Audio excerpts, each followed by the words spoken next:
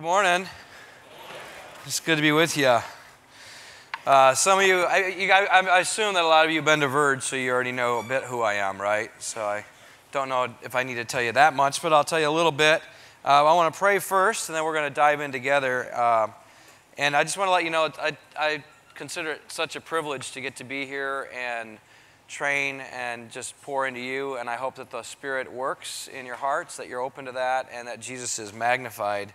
I think there's such great stuff going on here in your church and in the city, and so it's just humbling to get to be a part of that. It really is. So let's just go together in prayer and ask for help. Father, we come to you and we are grateful that we have the privilege of learning together today, not just from a human, but from the Spirit of God speaking to our hearts. And we thank you that, as your word tells us, the Spirit knows the mind of God and knows the hidden thoughts and can impart wisdom. And God, your very mind and heart to us. And that's what we want. We don't want just human understanding or concepts. We want your very heart, Father. We want the mind of Christ. And so, Holy Spirit, would you make that happen today? We know that's your job, and you do it well. So we ask that you would enable us to submit to the work that you want to do. And let nothing get in the way today.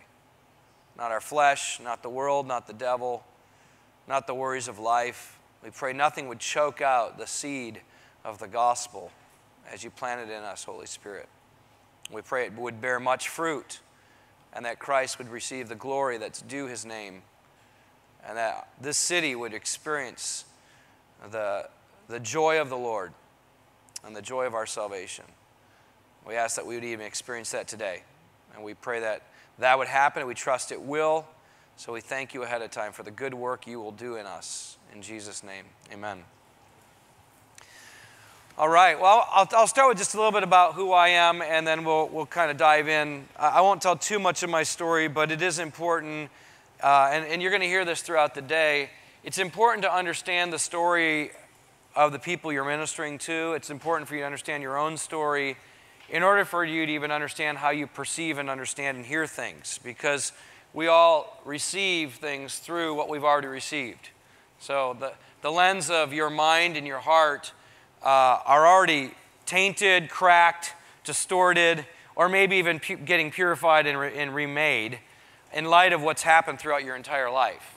And so even today as we go through teaching, it's important for you to recognize that so much of your learning is coming through the lens of your experience. And that's part of the work of being reformed, being redeemed, being changed, is your story is getting redeemed and you're being changed from day to day, from glory to glory. And so my background is that I grew up in the church, had some wonderful parents, still married, thankfully. I have 3 brothers. I'm the second of 4. My older brother wasn't as much of a upfront leader, so I was a bit of a frustrated second child, I think, looking back. Didn't know it then, but because I'm a bit of a pioneer and risk taker and love to push out into the ends of the earth kind of limit. And I grew up in that home, grew up in a fairly, I'd say a good church that probably didn't have gospel-centered teaching in it. I don't know that there were a lot of churches from my memory that really knew how to preach the gospel into all of life. And so much of my background was the Bible says it, that's good enough for me kind of thing, and very black and white, somewhat legalistic, moralistic background. And I rebelled against that. I just kept seeing that didn't seem to be what I saw when I read the scriptures. I can't say that I was following Jesus with all my heart until I was 21 when he grabbed a hold of me and awakened me and put me to my knees and said, I want you to give me everything. I remember as a little boy, I'd prayed that prayer that in evangelical circles that we were told to pray, and yet you just have a hard time finding that particular prayer in the scriptures. It's interesting. And so I kind of, wrote the date in my Bible and the whole deal. It's like, okay, it was on that day that you became a Christian. And I put so much of my confidence in a prayer I prayed instead of the Jesus that died for me on the cross and rose again on the third day. And unfortunately, my confidence was in religion and not in Jesus. And I really was more concerned about my eternal destiny after I died than I was the present reality of the eternity breaking into this world right now. And so much of my life was, this is all about me, but one day when I die, because I sinned, at least Jesus died for my sins and I'm not going to hell. That was pretty much Christianity for me. And when I was 21, Jesus visited me very clearly, not in visible form like some have gotten experience, but I couldn't ignore it. He was there in the room with me in Spain. I was going to school there. And he said, you gave me your afterlife. You never gave me your life. I want your life. And in that moment, I surrendered my life to him and said, I'll do anything you want. And I was originally going to school for business, and then I was going to go to law school.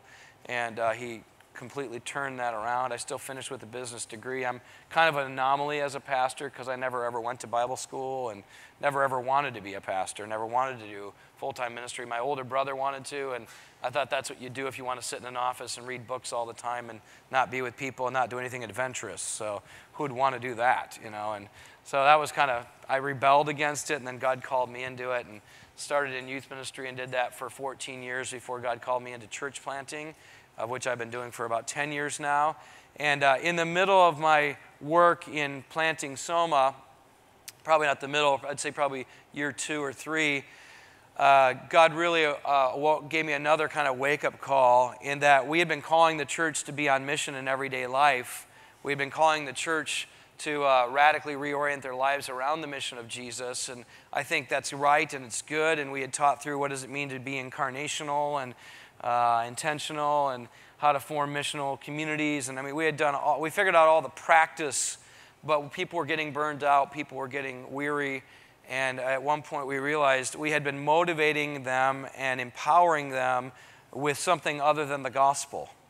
Good inspiration, and look at the world out there, they're in need, and if we don't do it, who will? That kind of, like tug at the heart emotionalism that people do respond to, but it will not ever give them the strength, the power to do supernatural ministry, because it's not supernatural. It's natural. You can appeal to the emotions all you want. You can appeal to guilt and shame all you want. And it does work, but it doesn't last. And it will destroy. It'll burn you out. It will just make you weary and overwhelmed. And you'll feel like you're carrying the burden of the world on your shoulders instead of trusting that Jesus carries it on his shoulders. And in the end, then you don't have any good news because you don't have anything different than what the world has. And so God showed us that, and by his grace, I was introduced to people like Tim Keller and Ed Clowney and a bunch of other really great gospel-centered people, and Tim Chester and Steve Timmis, and just a lot of people that really spoke into our lives from afar. And then, of course, we, by God's grace, got to get closer and became friends with some of them. And it began to shift and change how we do church, how we live as the body of Christ, at least in Soma. And God has given me, by his grace, the ability to take really super smart people's stuff and try to make it much more accessible. So hopefully I can do that today. That's really what we're going to talk about, is how do we look at the gospel for all of life? And like I already said, the people I just referenced are super smart, way smarter than I am, and God's just given me the grace to try to be a regular guy, hopefully, who gets to bring it to our level, and hopefully I help you with that today. So that's what we're going to do. And I'll just tell you, I'm deeply motivated by it, because were it not for the gospel of Jesus Christ, I wouldn't have a church, I wouldn't have a life, I wouldn't have anything. So it's coming out of the overflow of my heart. It's not just stuff I like to teach. It's my life. It's what I believe sustains us. I believe it's what will keep us to the end. It's our hope. And so I hope that you'll be caught up with great affection today in Christ Jesus and all that he's done for us. That's my hope. So what I want to do is I want to start by turning to Ephesians 4 with you. I understand that at least the men, I think, were exhorted by Kevin this last week from this passage. I just so you know, a little side note, it feels like I walked way back into the past, like where you had those churches where the men sit on the right side and the women sit on the left side, and now it's the men are in the front and the women are in the back. And I know it's because you're on cohort tables, but It's kind of funny. I think it's because the women are super smart and the guys need to get close because they'll like drift all day long. So they just know like they need extra help today. So Ephesians 4. I want to start in verse 11. And he gave, and this is referring to Jesus giving gifts to the church. He gave the apostles, the prophets, the evangelists, the shepherds, and teachers to equip the saints for the work of ministry, for building up the body of Christ. So I think you already know this. I think you guys hear it a lot at your church, but I want to say it again. There aren't a few who God has given to the church to do ministry for the many. There are some that God has given to the church to equip the many for ministry. And the idea is that the body of Christ does the ministry. It's not as though there are paid ministers and the rest are just attenders and members. It's that everybody who's a member of the body of Christ is a minister. We're all called to be equipped for ministry. So that's what he's saying here. Until we obtain to the unity of the faith and of the knowledge of the Son of God. And remember that phrase right there. The equation of attain to the unity of the faith and the knowledge of the Son of God. And that's right in the middle of this. So knowledge of the Son of God is really important. To mature manhood, to the measure of the stature of the fullness of Christ. So there's this unity of faith around what? The knowledge of the Son of God. And it's on that we begin to grow up into maturity. And you'll see a little bit more about that as we keep going. To the measure of the stature of the fullness of Christ. So that we may no longer be children tossed to and fro by the waves and carried about by every wind of doctrine, by human cunning, by craftiness and deceitful schemes. So he's saying maturity looks like you're at a place where you're not easily fooled. You're not easily torn away from the truths that you first came to, that you can discern truth from error. It's interesting that, just as a side note, when I talk to churches about missional communities and actually entrusting into the hands of the body of Christ the ministry of the gospel, many pastors will say, well, how can you do that? Aren't you afraid there's going to be heresy or that they're going to go off into really crazy stuff? And I'm like, man, if we want to get honest, the people who are bringing us into crazy heretical stuff is the pastors and the theologians. It's not the members of the body of Christ right now. Like I'm more concerned about the people who have authority and power to say this is the truth, thus saith the Lord, than I am about the people who are tending to listen to them. And it's like, but here it's saying if people actually grow up in maturity, you can trust that they're not going to walk away. If they grow up into maturity in Christ, we don't have to worry about it because they're not going to be easily tossed to and fro. And the reality is, the reason why probably we're fearful of it is we aren't growing people up into maturity, so we're afraid they're going to be easily misled. And that's a problem in the church. As Paul says to the Colossian church, it's my job, as he says, to present everyone complete and mature in Christ. The idea that we would have perpetual immaturity in the church is it's a crazy idea. If the Apostle Paul were around, he'd say, well, what in the world were you thinking? Didn't you know it was your job to help everybody grow up? Not just to have a church full of orphans that need one or two people to tell them what to believe and think every single week. Like, the church should grow up into maturity. If you've been a Christian for several years and you're still not mature, then we need to ask, what happened? What did we lose sight of the intention that God had for his people? And that is to grow up into Christ. And that's part of what he's saying here. So that we wouldn't be tossed to and fro. 15, rather, so now he's saying this is how it works. Instead of being tossed to and fro, instead of being deceived, we are speaking the truth in love. And by doing that, we are to grow up in every way into him who's the head, into Christ, from whom the whole body joined and held together by every joint with which it is equipped when each part is working properly, it makes the body grow so that it builds itself up in love. And what he's saying there is that we speak the truth in love to one another, and by doing so, we grow each other up into maturity. And as we're growing up in maturity, we each learn how to speak the truth in love to one another. And so now we're all building each other up in maturity. In some ways, we're creating like a greenhouse or a petri dish of a maturity that you can't get away from somebody who's going to build you up into Christ. Now, the question that you probably should ask when you read this is, what is speaking the truth in love? Because he's saying that's the way. That's the means by which we grow up. And for many of us, speaking the truth in love has become kind of like a tagline for hard words, right? You know, like hey, brother, like you don't have much fashion sense, but just love you, so I'm speaking the truth in love, I'm not, you look all right, but.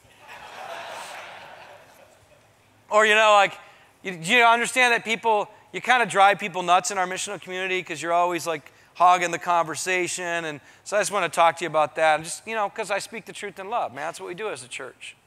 And we use this phrase thinking that we mean what it means, but that's not what it means.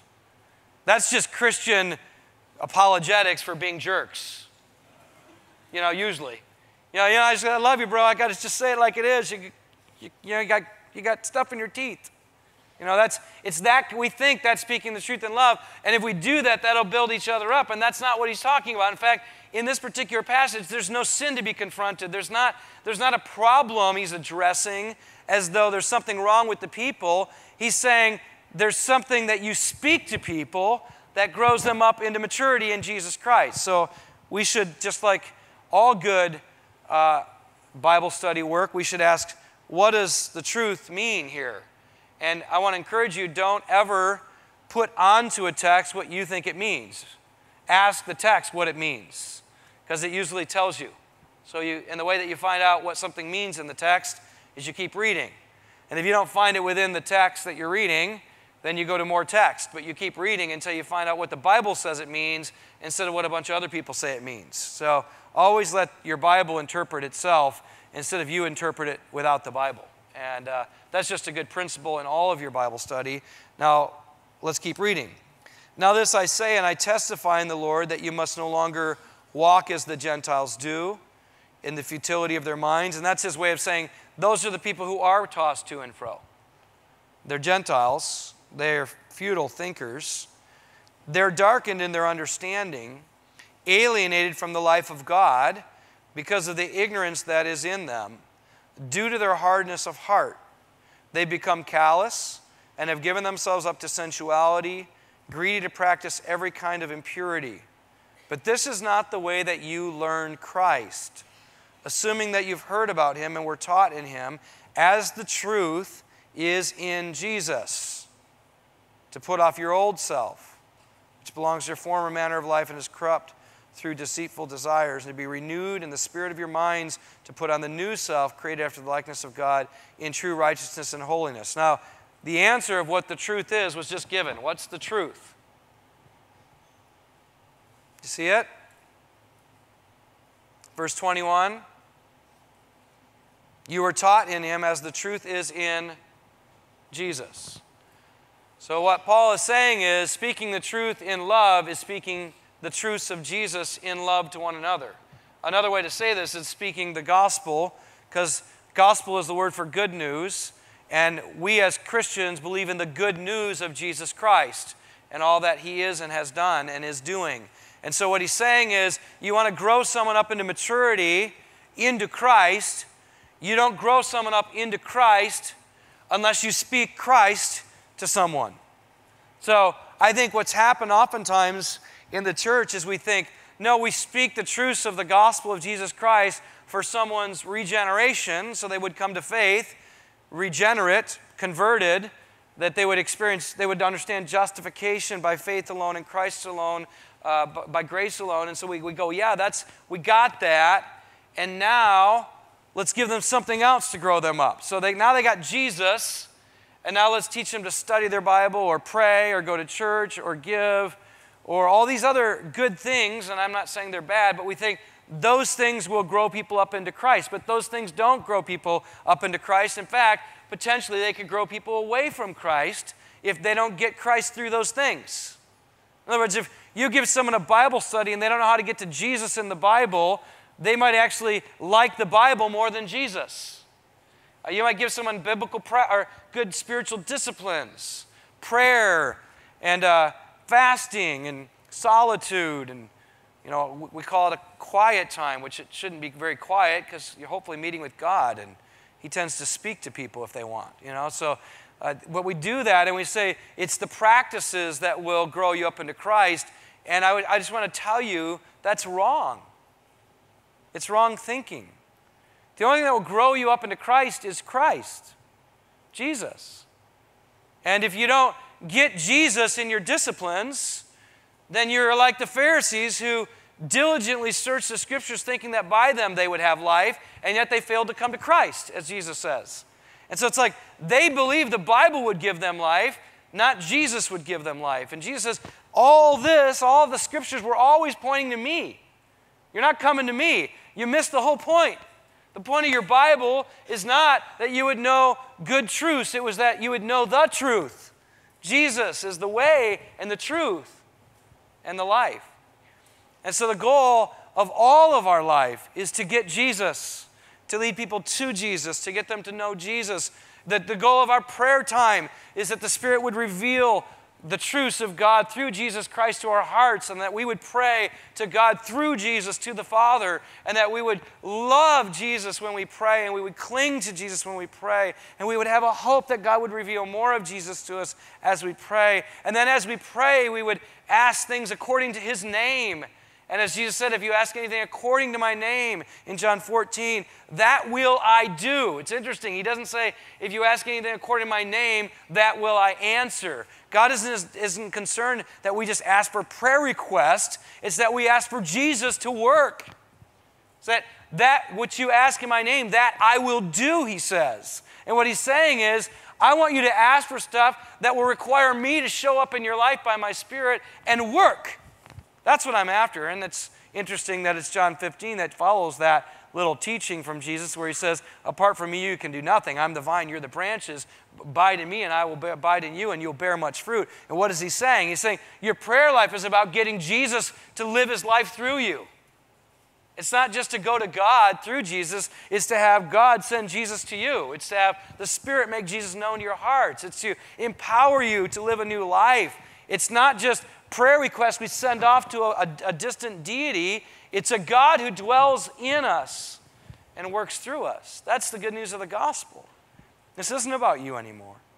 And so I want to encourage you, be very careful as you both are growing up in your faith, but you're helping others to grow up in your faith, to work hard to make Jesus the hope, the answer, the solution, the power, the means, the everything. In fact, what it means to be a Christian is you don't have anything about that's worthy or helpful or powerful other than Jesus Christ. There's a song I love that came out of Sovereign Grace.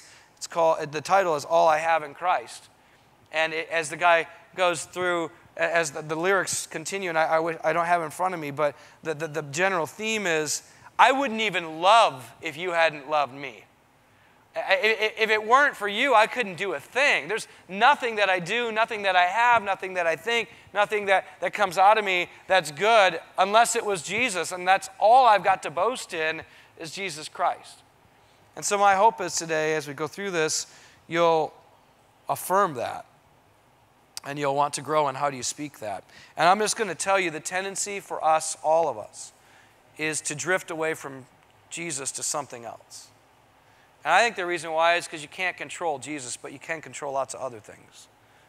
And so the idea that he would be in control is a threatening thing to our flesh, but it's the best thing for your flesh, that he would take control. So here's another thing I want to just put out there before we go any further.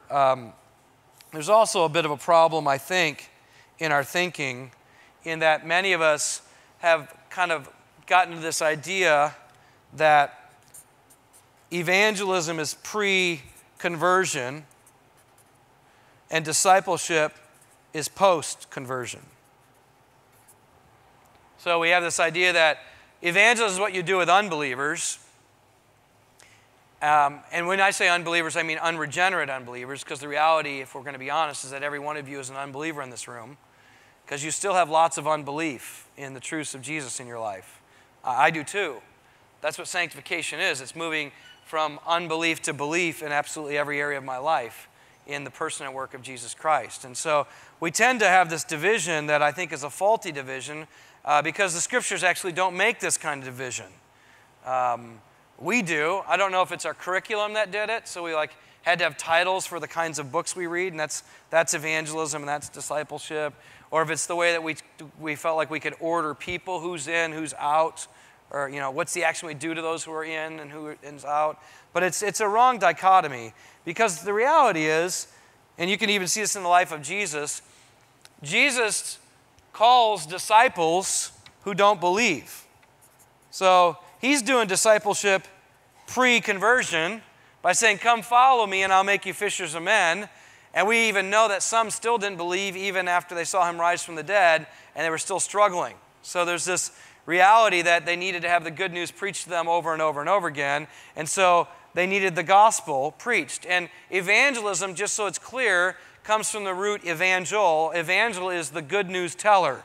It's the proclaimer of good news. That's what an evangel is. They're proclaiming good news. Evangelism is to proclaim good news. It's to do the work of proclaiming the good news. And the reality is for someone to come to faith in Jesus, you have to do evangelism. And so in order to become a disciple, someone has to do evangelism. Someone has to proclaim the good news of Jesus for them to become a disciple of Jesus. But don't miss this. In order for people to grow up into Christ, you have to keep doing evangelism. In other words, you have to keep proclaiming the good news of Jesus Christ to all of life. Because discipleship, in terms of growing up into Christ-likeness, into growing up into Christ who's head, is accomplished through you speaking the truth in love, which is you speaking the gospel in love, which is doing evangelism. Okay? So hopefully today I'm going to do evangelism to you. I'm going to evangelize you. And you're going to go, no, we don't need it. We're Christians. You need it. I promise you, you need it. In fact, you need it every day of your life. You need it every moment of your life. You need the gospel preached to you over and over and over and over again. And if someone ever comes to you and proclaims another message other than the gospel of Jesus Christ, let him be damned, as Paul says. Let that be accursed. Let it be called anathema. Paul says to the Galatians, you've been bewitched. You've been so easily led astray. What happened? I gave you the gospel, and now you're diverting from the gospel and putting your hope in circumcision, putting your hope in the flesh, putting your hope in your good works.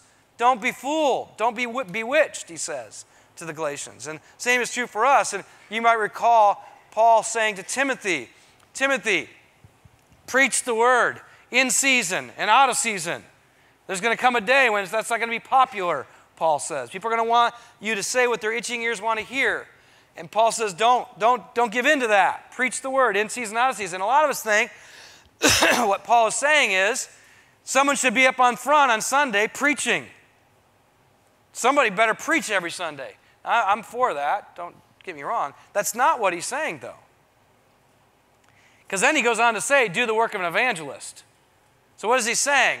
The word preach is the word basically that we should understand when we read the context of Scripture is the one who proclaims the gospel, the good news. That's what a preacher is in the New Testament. It's the one who proclaims the gospel of Jesus Christ. It's not someone who just exegetes the Scriptures. That's good, that's teaching. And if we preach Christ in it, it's preaching, according to Paul, as he instructs Timothy to preach the word in season, out of season, do the work of an evangelist. What he's saying is, you've got to keep proclaiming Christ, Timothy. You've got to keep proclaiming the gospel. That's what they need to hear. They can't, you give them something else, you're just giving what their itching ears want to hear, because everybody wants to have another God. Everybody wants to fashion something in their own image. Everybody is going to drift away from the gospel of grace, and you can't drift. Keep giving them Jesus Christ, Timothy. And so that's Paul's admonition as well. And what he's really saying is, Timothy, do the work of an evangelist, and he's talking to what Timothy is going to do in Ephesus to a bunch of believers. Don't miss that. He's saying, keep being an evangelist to the church, Timothy. Yes, we're going to have to do it with those outside who don't yet believe, but we got to keep doing it with one another, because it's the only way we're going to grow up. And that's what Paul is saying in his letter here as addressed to the Ephesians. Preach Jesus, speak the truth in love, and in that way we'll all grow up into Christ who is our head. Good? You got that? Are you convinced that we should do this? Okay? The task before us is, how do we do that? Okay, that's what we're going to spend the bulk of today on. But here's the thing. I'm just urging you, exhorting you. Be resolved in this. Be committed to let nothing else become good news to you other than Jesus Christ. Be resolved to not give people a substitute. The tendency will be, for example, someone will come and they'll be struggling with their finances. And how many of you are group leaders here? Some of you are group leaders. Some of you will be missional community leaders eventually. And maybe someone's going to come to you and they're going to be struggling with finances or debt or whatever. And the tendency will be to go, well, let's just take out Dave Ramsey and we'll go through that and help you get free of your debt and come up with a good financial plan. And I'm not against that. I think there's some good principles there, so don't hear me wrongly. But don't start there. There's probably debt because they actually believed that material would give them great satisfaction, and it didn't, so they went after more of it to the point of getting into great debt, and it didn't satisfy.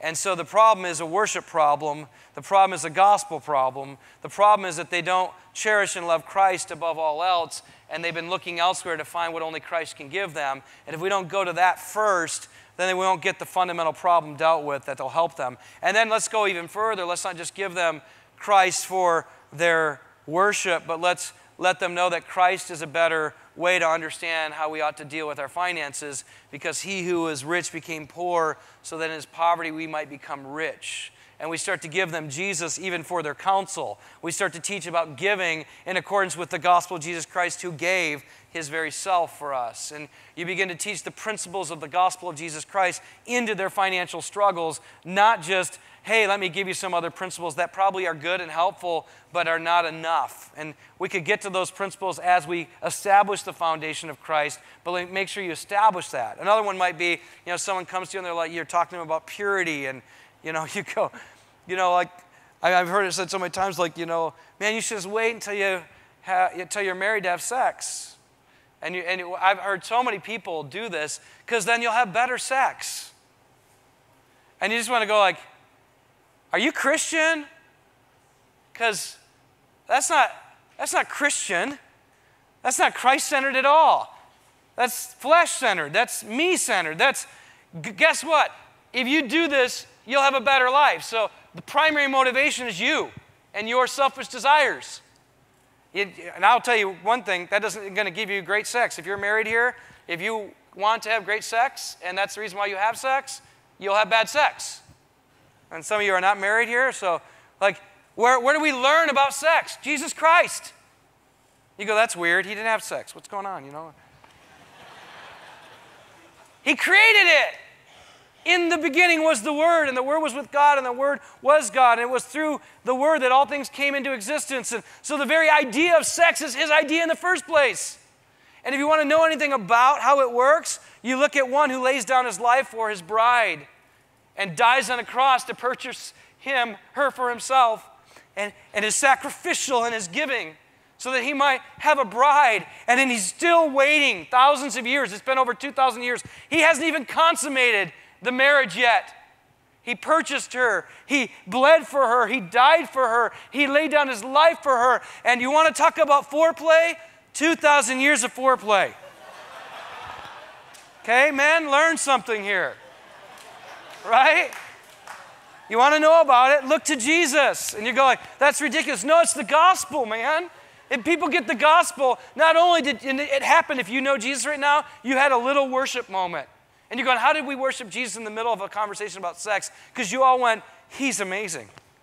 And our hearts were warmed with affection for the one who would love you like that. Even though you're unfaithful, even though you're not a pure bride, even though you've not saved yourself for him because you give yourself away day in and day out to others, and he has not. He's been faithful, waiting for you and me.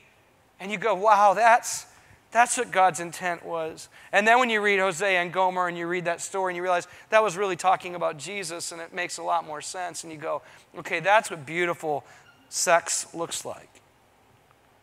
And then you stop talking about waiting and saving and the rewards that you'll get if you do it, and you start talking about Jesus. And then you're motivated from a different place, and you actually are going to get power actually to say no, because you ask Jesus to be the one who enables you to be the one who says no. And you say, Jesus, would you, like you did with the church, would you do that now in me, through me, so that I can treat women that way and honor them, or vice versa, men that way. And so this is what I'm after today. I want you to be able to take any issue or topic or concern, and what is the question? Jesus is the answer. What is the problem? Jesus is the solution. What is the depression? Jesus is the hope. Like, that's where I want us to go today.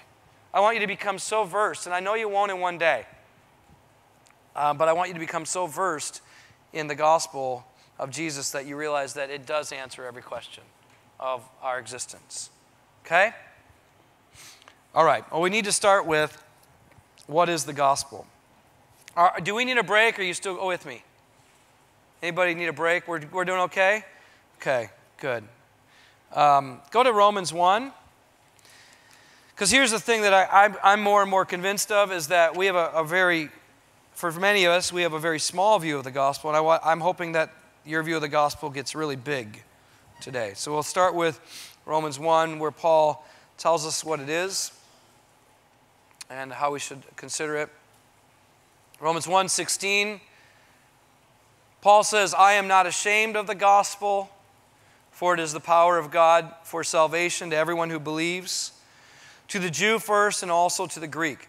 For in it the righteousness of God is revealed from faith for faith, as it is written, the righteous shall live by faith.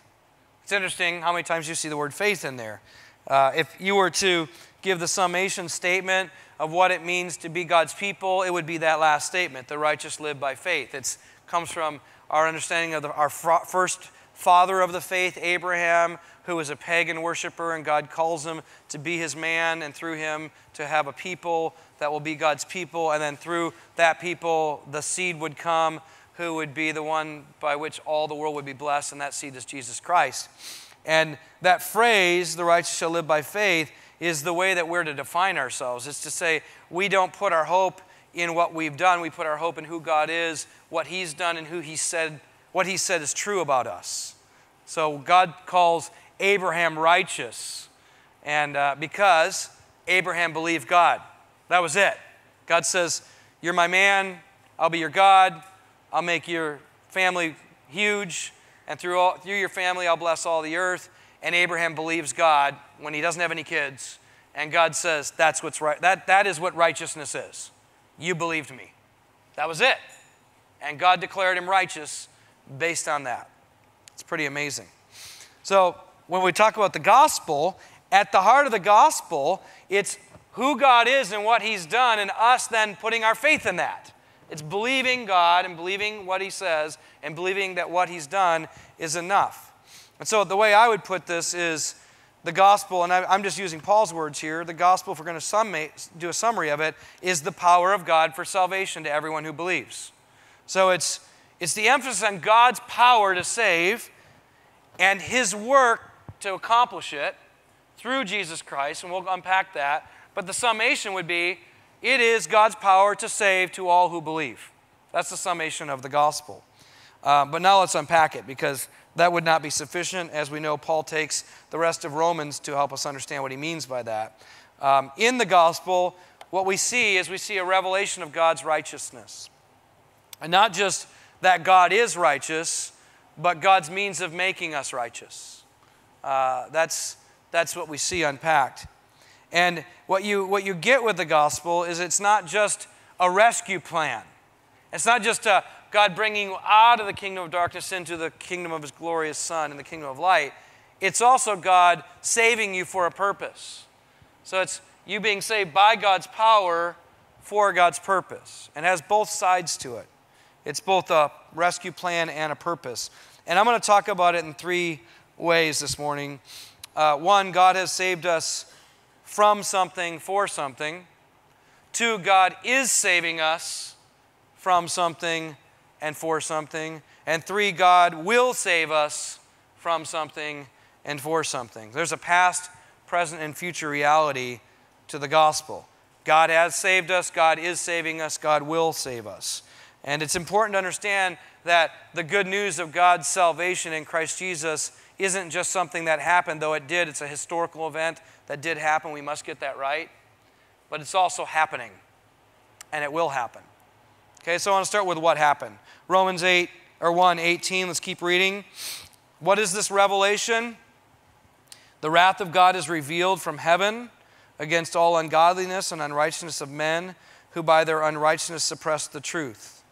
Now, it's important, brothers and sisters, for us to realize that if we don't understand that there's wrath being revealed against ungodliness and unrighteousness, then there is no good news. Okay, so the idea of the gospel just being God is love and God loves you, which is true, but we don't have any of the God was against you. By nature, Ephesians 2, you are children of wrath, not children of God by nature, children of wrath, born into a state where God's against you, not for you. If we don't get that, then the idea that now God is for us in Christ Jesus isn't good news that warms our heart. It just is sentiment. It's kind of pithy good news. It's not like life-changing, earth-shattering good news because we didn't realize that the God of the universe who sustains us every day has a reason to kill us in this moment. If we don't realize that, then the good news that He didn't kill us, that He didn't treat us as our sins deserve, isn't really that big of a deal. I'm reading Martin Lloyd-Jones's biography right now, and he said, our job, pastors, he's speaking to pastors, our job, pastors, is not to convert people. That's a good word because we don't convert, the Holy Spirit does. He said, our job is to convince them that they need to be converted. Our job is to help them realize there's a problem. Now, we don't even do that either because the Holy Spirit is the one who convicts them of sin, righteousness, and judgment. But it's our job to at least tell them there's a problem. We are sinners. We are in trouble apart from Jesus Christ. We are doomed. We're doomed. If we don't get that, then the idea that we're saved doesn't mean anything. Saved from what? You know, when you go like, I've been saved. Saved from what? Next time ask somebody that. What does it mean to be a Christian? It means I've been saved by the blood of the Lamb. Saved from what? And if all they tell you is I'm saved from hell, then they still don't get it. You're saved from God's wrath. God was against you. Regularly, I tell my kids, some of you heard me say this before, that they're complaining, they're fighting, they're in the car, and I'll stop and pull over the road, and I'll go, hold on, kids. You guys are complaining like you didn't get the toy you wanted, or the ice cream you wanted, or the seat you wanted, or whatever it is. What did you deserve, kids? And they go, death. And are you dead? No. Why? Because of God's grace, because of God's mercy. Ephesians 2, God's mercy. You were by nature children of wrath, but God, who is rich in mercy, such good news, did not treat you as you deserve. This is good news, man. In fact, when you talk about the good news of the gospel, it doesn't sound like good news, then you missed it. And it may be because we don't realize there was really, really bad news for those who don't understand the grace of God in Christ Jesus for them. So we have to start there. And then why is God's wrath revealed? And we're going to unpack this a little bit more later, but I'll just do a little bit here. Because what could be known about God is plain to them because God has shown it to them. His invisible attributes, namely His eternal power and divine nature, have been clearly perceived ever since the creation of the world in the things that have been made, so that they are without excuse. For although they knew God, they did not honor Him as God or give thanks to Him, but they became futile in their thinking. Their foolish hearts were darkened. Claiming to be wise, they became fools. And they exchanged the glory of the immortal God for images resembling mortal man and birds and animals and creeping things. Why is God's wrath against them? Because the very giver and sustainer of life has been rejected in exchange for things that we make with our hands, things that we can control. Now, not only should God be angry because you rejected the giver of life, but He should be angry because you're worshiping things that can't sustain your life.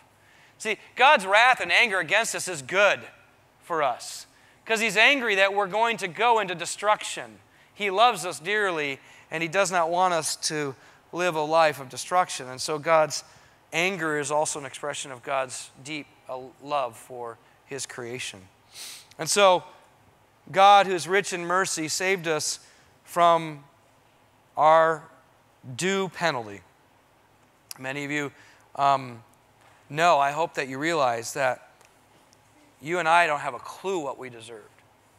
And so when Jesus is hanging on a cross, here we have a perfect man who lived a perfectly submitted life to God in all things. In other words, He did the opposite of Romans 1. So we exchanged the truth of God for a lie. We went to other things to worship and depend on. And Jesus says, I can't do anything apart from God. Do you remember when he says that? I only do what he tells me to do. Whatever I see him do, I do. I can't do anything. This is Jesus saying, I can't do anything apart from him. And that's the life he wanted to tell us we should have lived, this life of ongoing dependency and submission and worship. And Jesus did it perfectly every single moment of every single day until he went to the cross. He did it. And when he hung on a cross, you have the perfect God-man who lived the human life that you and I were to live in our place. And I want to make sure you get that. Don't go past that. For many of us, we're so cross-centered we miss the life of Christ. But if you don't get the perfect life of Christ, the cross doesn't work. You needed a perfect life, fully submitted to God in all things, because that's the life we were supposed to live. And it's not just a sacrifice that's atoning, it is, but it's a substitutionary atoning sacrifice, meaning the God-man who lived a perfect human life put himself in our place who didn't. And so when Paul says in Corinthians, 2 Corinthians 5:21, he who knew no sin became sin so that in him we might become the righteousness of God, what he's saying is there was a great exchange. The one man who lived the perfectly submitted human life, unlike Adam and the rest of us, went to the cross and said, now I will take all of their rebellion and sin and exchanging the truth of God for a lie on myself. And all of it will be removed from them and put on me. Every single sin that we've ever committed or will commit was put on Christ on that day. And in that moment, in God's economy, he exchanged our sin for Christ's righteousness. Christ got our sin, we got his righteousness. We got his perfectly submitted life in exchange for our rebellious one at the cross. And so now God, who's rich in mercy, is not just looking past our sin. Don't get that wrong. It's not as though God's looking at you and go like, okay, sin's not a big deal. I'll just accept you anyway. No, that's not what's going on.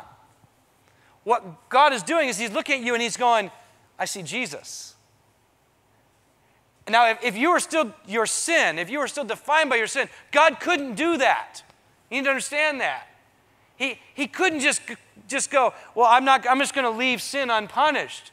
The scriptures are really clear. We do have a loving God, but he does not let sin go unpunished. He does not. So someone had to die in our place, and that's Jesus Christ. It's not as though God didn't punish for sin. It's that Jesus took the punishment for our sin. It's one who didn't deserve to be punished, received the death penalty for you and me. It's one who never knew sin, tasted all of our sin, so that we could go free and become saints instead of sinners. And here's the deal. That means you and I don't need to do a thing to make ourselves right with God. We don't need to work harder. We don't have to cover up. We don't have to convince him we're serious about our sin this time. It means it's like when I blow it, we don't go like, oh, God, I'll try harder. No, that's not what you say. You say, I get it. I'm a mess. If it weren't for Jesus, I'd have no hope. And so instead of boasting in your repentance or somehow your ability to beat yourself up for your sin, you boast in Christ. I was with a young man this last week after the gathering as I preached the gospel again, and he just trying to remind people you're loved dearly by God, not by anything you've done, but because your life is now hidden in God in Christ Jesus, and therefore when God sees you, he sees his son. And when he sees his son, he goes, this is my beloved son with whom I'm well pleased. And if your life is hidden in Christ, that's what he says to you. I'm well pleased with you. And some of us are like, I want to work hard so on that day he'll say, well done, good and faithful servant. And you don't even realize he's already said it to you. He's already said, well done, good and faithful servant, because your life is in Christ. And he's looking at Jesus, and he's seeing Jesus. And if you put your hope or boasting in your good works throughout this life, you think you're going to stand on that day and go, look at what I did for you, God. He's going to go, it still doesn't even come close to what Jesus did. Why would you want to boast in your works in comparison to his works? Why would you just keep boasting in his works? And so I was with this young man, and he was super depressed after the gathering, and he said, can we meet this week? I said, well, why don't we just talk right now? By the way, side note, when people say, will you pray for me? Don't tell them you will. Do it. Right? Don't just go, yeah, I'll pray for you. You know, most of us never pray for people. We just tell them we'll pray for people. And if someone comes to you and they're deeply in need of the gospel, be an evangelist in that moment. Do the work of an evangelist. So in that moment, I'm like, okay, evangelism time.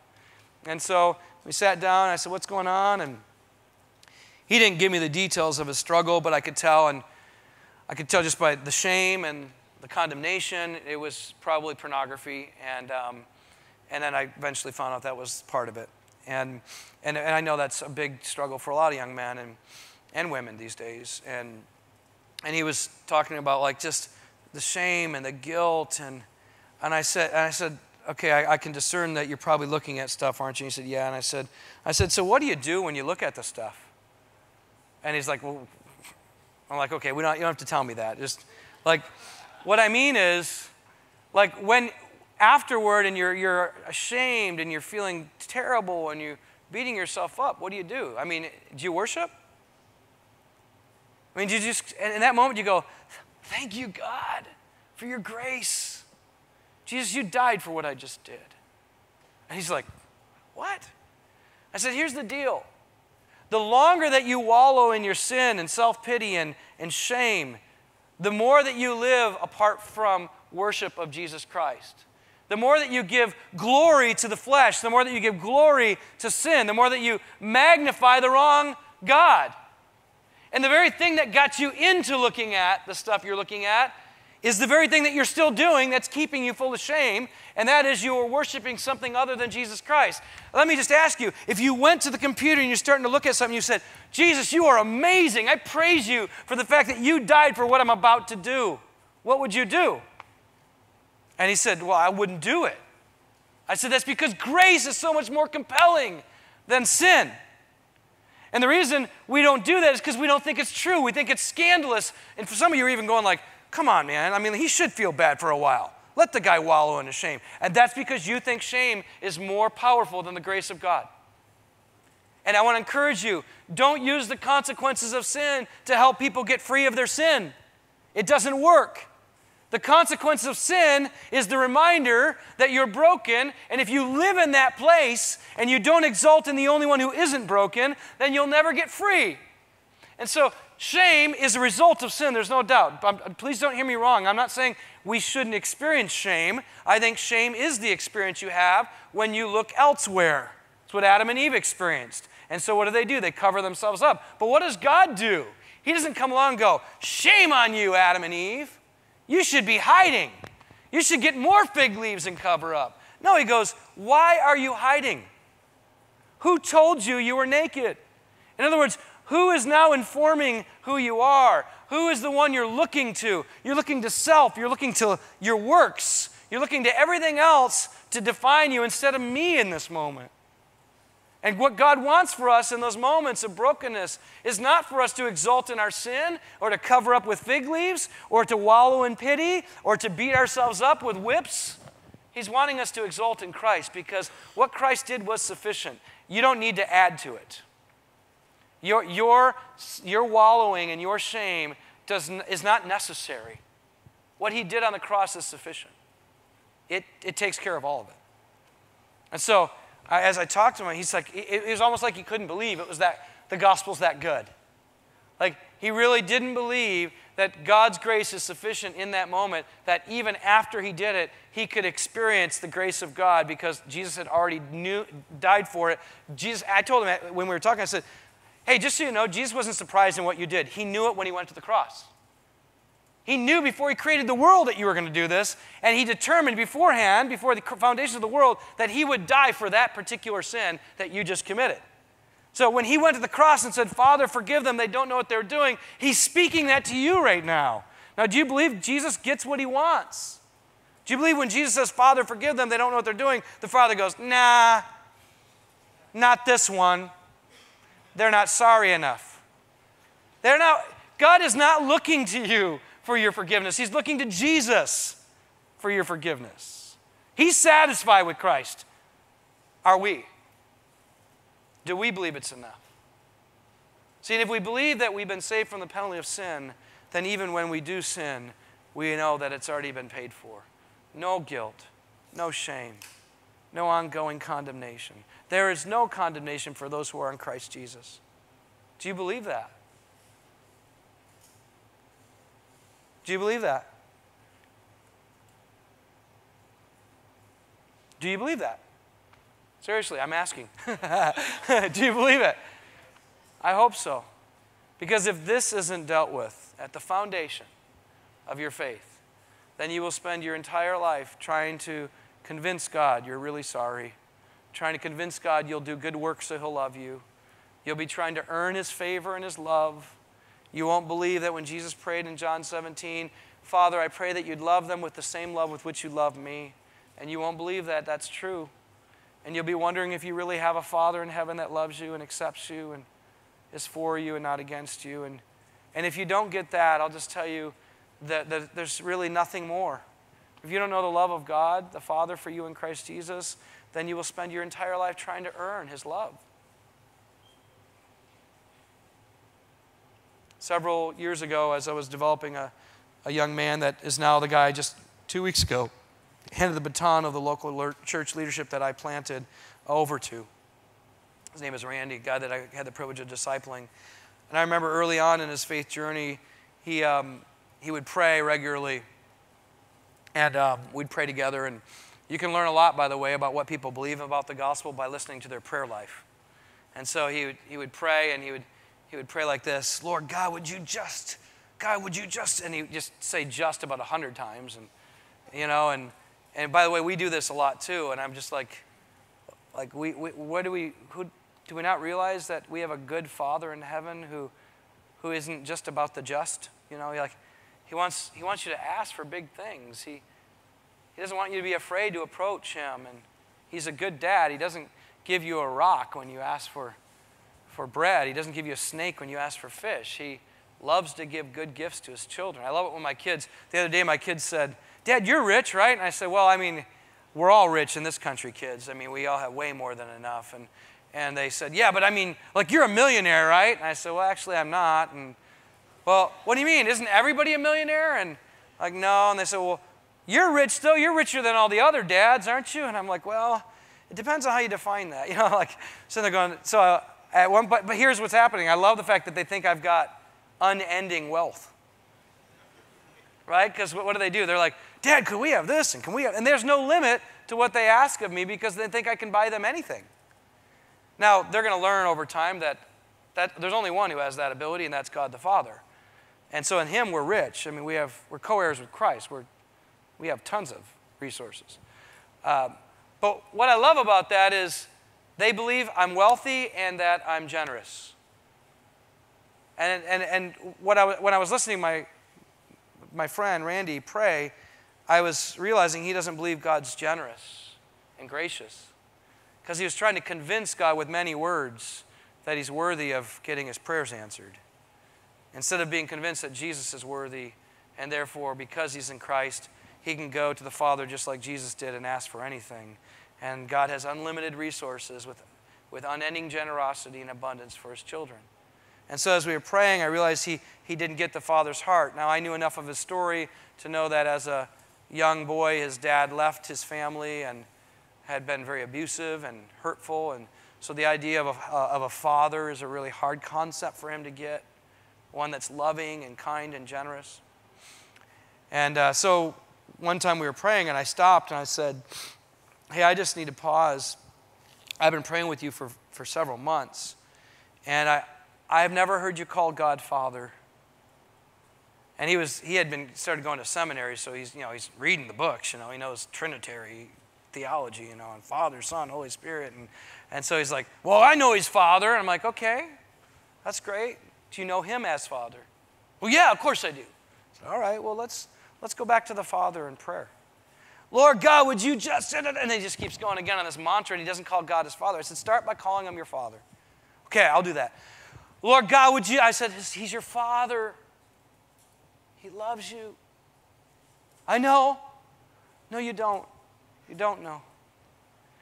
I said, you still think you have to earn the Father's affection. You still think that you have to impress Him with your prayers. You still think God's a far-off deity that doesn't come near. And I said, none of that's true. Jesus said, if you've seen me, you've seen the Father. God came near, and God gave his life through the Son for you. And God is for you and not against you, and God is abundantly rich in his blessing in your life, and he wants you to come to him like a little boy and just say, Dad, I need you. Show me your love. And I said, he said, well, I believe that. I believe the gospel. I know that's what you're saying. I said, okay, well, let's go. And he tried again, and he couldn't. And I said, brother, it's only the Spirit of God who can pour the love of God the Father into your hearts. That's what Romans 5:5 says. It says, it's the Spirit that pours his love into our hearts. And I said, it's my prayer that the Spirit would pour the love of the Father into your heart, and you would know God as Father who loves you and accepts you freely in Christ.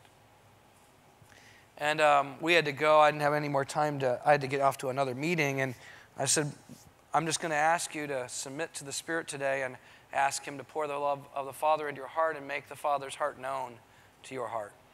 And we left, and he went into his bedroom, and he got on his knees, and he continued to pray. And he told me later, he said, it's like something changed. It's like the Spirit of God took off the blinders. The Spirit of God poured the love of the God the Father into his heart. And he said he just began to weep and just say, I love you, Father. I love you, Daddy. You love me. And he began to pray with his heart overwhelmed with the love of God the Father expressed through Jesus Christ to him. And I would say to you, as I said to him, don't go out and start doing a whole bunch of ministry if you don't have that first. Because what you'll do is you'll use people to get love. If people reject you, you'll feel rejected. I mean, your whole life will rise and fall upon people's response to ministry that you exert to them. Instead of you being willing, like Jesus, to have everybody reject you, and you know ultimately the Father hasn't, that you're still dearly loved. And nothing can change that. And that's what this first part is all about. We have been saved from the penalty of sin. We were children of wrath by nature. Now we're children of God. Do you hear that? You're dearly loved. Nothing can separate you from the love of God that is in Christ Jesus. Nothing. Not the sin you committed yesterday, not the sin you'll commit this afternoon, not what you'll do tonight in your bedroom. None of that. None of it will separate you from the love of God. His love is greater than your sin. And that's what I told that young man this last week. I said, the problem with you is you think your sin is greater than God's love. You think that your sin is greater than God's grace. And that's arrogant pride for you to think that somehow you can out-sin God's love for you. God's love is far greater than your sin. And we know that at the cross because he paid for it and he said, it's finished. Now, I'm going to go on to the other two parts, but I want to give us just a moment here to stop, because I sense that if you don't get this, if you don't know this, if you don't believe this, it'll just be empty teaching. And so what I'd like to do is I'd like to maybe have you, maybe at your tables, maybe you pair up and just ask each other, do you know the love of the Father? And maybe you'll say yes, but I want you to, whatever you say, I want you to listen well to one another, and I want you to pray for each other and pray that the Spirit of God would pour more and more of the knowledge of the love of God into our hearts. Remember, Paul says, I pray that the eyes of your heart might be open. I pray that you'd be enlightened, that you'd see how great this love is for you. You were adopted. You were chosen. You're dearly loved children of God. So why don't we take a moment to do that? Just with each other. Maybe you even go like, I'm struggling. This is hard. I don't know if I believe this, or I don't know if I've ever known it, or, because I know in this room there's plenty of you who probably had an earthly dad who didn't give you a very good picture of a heavenly one. And you need to look at Jesus as the picture of the heavenly one, not at your earthly one. And so pray for each other. Just take a few minutes. Talk a little bit about, okay, do I know this love? Where am I struggling to believe it? And then take some time to pray with each other. And I think you should do it probably in pairs, because it'll take too long if you all do it in one big group. Okay?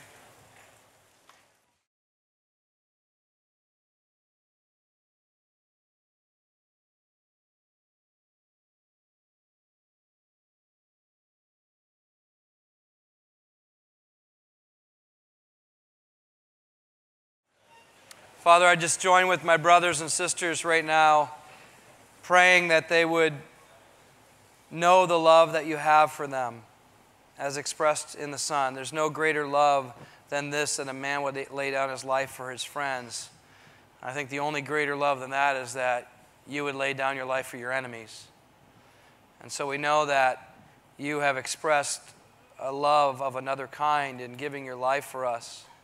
And we pray the evil one would not have his way, our flesh would not win, the world would not speak louder than the voice of the Spirit right now that says the Father loves you, the Father accepts you, the Father affirms you, the Father speaks over you. This is my beloved Son, this is my beloved daughter with whom I'm well pleased.